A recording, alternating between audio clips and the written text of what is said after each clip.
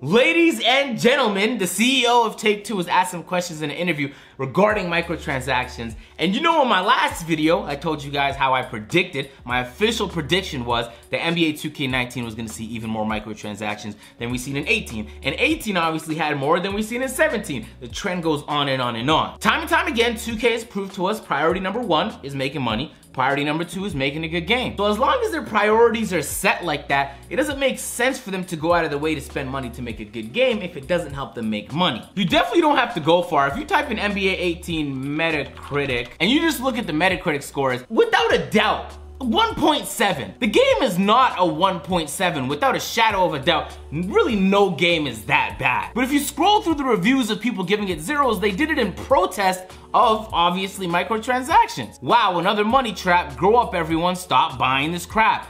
They shove VC down your throat. It's a great game that was simply ruined by a pay-to-win method. Whether it's boosts on the Pro-Am or on the Park or on the My Career, whether we're talking about you could buy your way to an 85 overall off jump. You have to buy your way to 85 pretty much every single player unless you want to start from a 60. Who wants to play with a 60 that doesn't even include My Team pack openings, which we can all agree is gambling light. They're making so much money with this method, and each year they're reporting numbers. They made more money than last year. They made more microtransactions than last year. The game sold more than last year. And so why would they mess with that formula? If they go to their investors and they're like, yo, listen, we're thinking about changing up the formula to make a good game, the investors are gonna freak out like, what do you mean? The stock price, our stock price doubled in the last year. What do you mean you're gonna switch something up?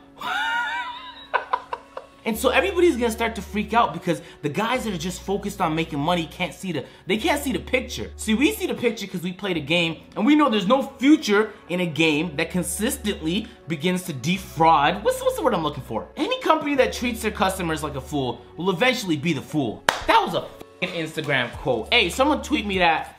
Don't, actually, that's my tweet. Don't tweet that, that's mine. Okay, so let's get to the article.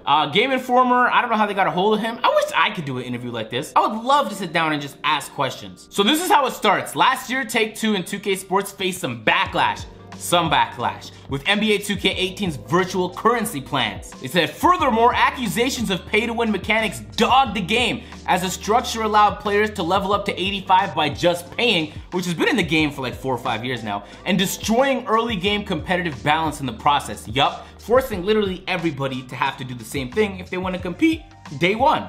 After numerous complaints, the publisher ended up pulling back on a lot of the VC price tags on cosmetics, but the game's reputation for taking advantage of its virtual currency was set. Do you guys remember at the start of the year where haircuts were so expensive and you couldn't even see what they looked like on you, or shoes were mad expensive, and literally J.R. Smith had to put out a tweet saying, yo, what's good with the prices, my guy? And then finally, Wani 2K and 2K took action and they reduced the prices of these cosmetics. But in this article, they're almost making it seem like that's a W. Like that just touches the surface. It's not even remotely a W. There's still so much more to go, but let's see where this article takes us. So this is what the CEO said. Unquestionably, we pay attention to consumer response.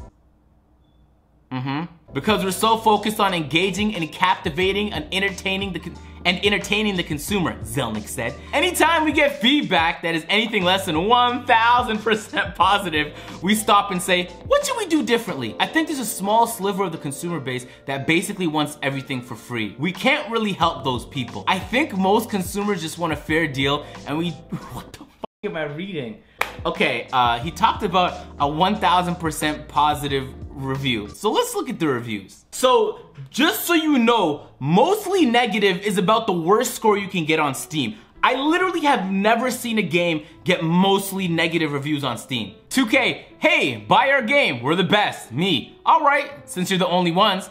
Me, loses against some dude who bought VC. 2K, if you want to win, buy VC, it's just double the price of the game.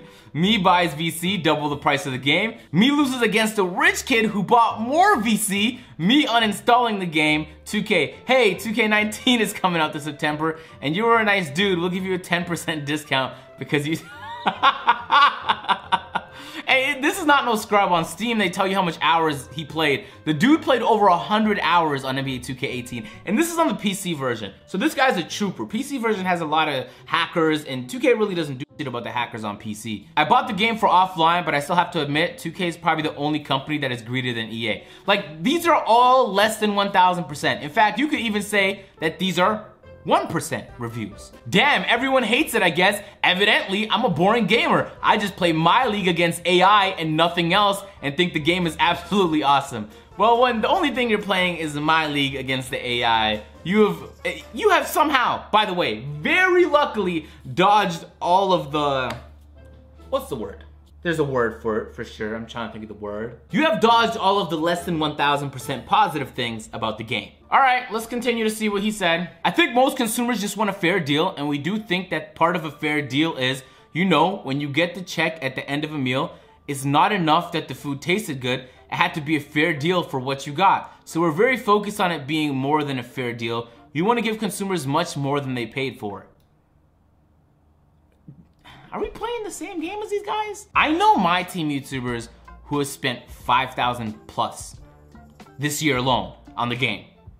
What are the odds they got $5,000 worth of enjoyment from the game? Fortnite was free. I may have got $5,000 worth of enjoyment from Fortnite. That game is free. Okay, so just think about this for a second. Let's say I'm the CEO and I know what we're doing is ridiculous, for sure. And somebody's asking me questions saying like, yo, people are wondering about this one issue. It's the biggest issue. This is exactly what I would say. This guy is a wordsmith of massive proportions. So what happens time and time again when you speak to Take-Two or when there's interviews with people from Take-Two, they talk about GTA 5 success, GTA 5 Online, and how they were able to build this massive big open world, and because of the recurring microtransactions that they get from that game, which by the way are almost as bad as it is on 2K, they talk about how if GTA is so successful, why can't all our games run that same exact formula and be just as successful? We do learn every time, and we have to balance monetization with experience, Zelnick emphasized. In our case, we sort of all regrouped and said, wait, let's remind ourselves what we're in the business of creating the best entertainment on earth across all types of entertainment. All this stuff is gibberish. Okay, so this is where it gets interesting. We're focused on engaging and captivating consumers. If we do that right, and that's our entire focus, then revenues and profits will probably take care of themselves. So let's not overemphasize those. First of all, let's be clear, that is exactly what everybody has been saying to Take-Two. But also, let's be clear, that is the opposite of what they're doing. If they wanted the game to come first, then they would remove boosts from the game. Why is there a 5% tax on games you play on the ante-up? What could possibly be the reason for that? Why is there so much limitations on the auction house on my team? Why is there such a lack of new content? If entertainment is the main goal and that's why you're in the game, then what's happening right now? We're missing the point. It's like they're just fluffing you up, man. I hope the interviewer hits back. He didn't. It ended. Fantastic. Ladies and gentlemen, I am not convinced. They came out with an article, maybe giving the impression that they're willing to scale back on microtransactions. But I refuse to believe that the model that's been working so well, this money-making machine that's been doing so fantastic, is gonna change. I don't think it will. Why would they change it? If I was an investor and I didn't care about 2K, I'd be pissed. I'd be like, yo, make as much money as you can now, because that's what my interests are as an investor or as a shareholder of the company. My prediction stands, ladies and gentlemen. Some people got optimistic in the replies to me on Twitter, like, Agent, you see this, bro? They said they're gonna scale back on Mike. We're gonna have to look back at this video when the game launches, and I hope I'm wrong, bro. I'm praying I'm wrong. But so many years in a row, I held the hope that they were gonna scale back eventually, and every single year it's gotten worse. This interview, these questions and these answers aren't enough to convince me that that trend is gonna change. It's a sad reality, really, because GTA 5 was such a fantastic product, but in so many ways, it incentivized the entire gaming industry to go down this route of egregious microtransactions, and some got away with it, Some most definitely didn't get away with it, but regardless, it's not good for any game. I'ma hold 2K to their word. If it's all about value, then I expect to see value in NBA 2K18. I expect to see a good product that's polished, that doesn't have massive bugs at launch. I expect to see if there are bugs, they're addressed quickly, and I expect to see new content throughout the year that's supported by the recurring microtransactions that people are spending on the game. I expect to see that they're responding on Twitter the way Ronnie2K has been doing the last couple months. I expect to see that they look for the community to get feedback, not just YouTubers. Look at the casual guys, look at the hardcore guys, look at the guys in the middle. There's so many examples of devs and publishers just like killing the game, doing everything perfectly in the gaming industry. Just take some notes. And along the way, you make a ton of money.